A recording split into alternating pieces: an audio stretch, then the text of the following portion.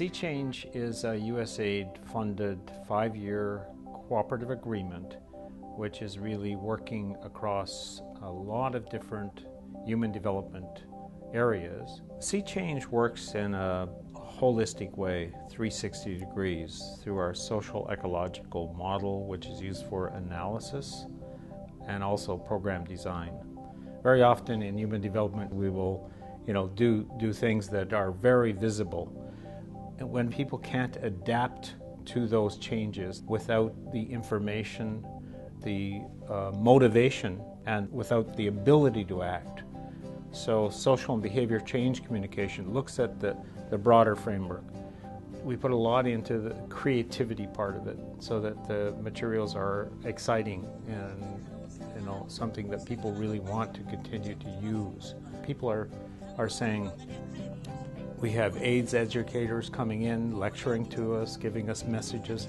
That's not what we need. We need to be able to do things ourselves. So one example, we have a whole toolkit here called the Community Conversation Toolkit, and it's in many languages. This is in a Malawian language. And it's got many tools like this cube, which is used in creating dialogue between people. So this is tossed to one another and you read it and you discuss it. There's finger puppets, there's cards, all sorts of games that are open-ended. These are tools for discussion for local action. For instance, with bicycle taxi drivers, how these guys who are taking people for some illicit activities, etc., how they're being used as AIDS educators, and how these tools actually spurn them to do actions themselves, distributing condoms, engaging in conversations with other people, educating the customers that they take on their bicycle taxis. But they came up with the ideas themselves.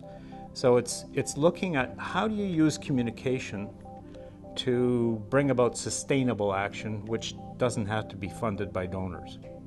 The kind of things that we're doing in SeaChange are really allowing such change on a massive scale through many countries. And I'm inspired by small changes which make a huge difference to people's lives in the areas where we work.